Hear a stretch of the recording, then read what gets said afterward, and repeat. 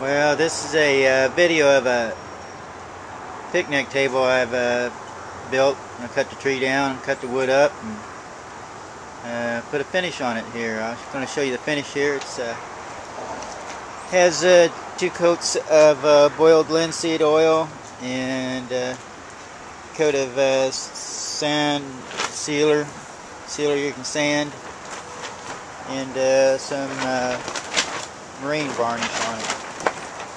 And it looks like it came out pretty slick there.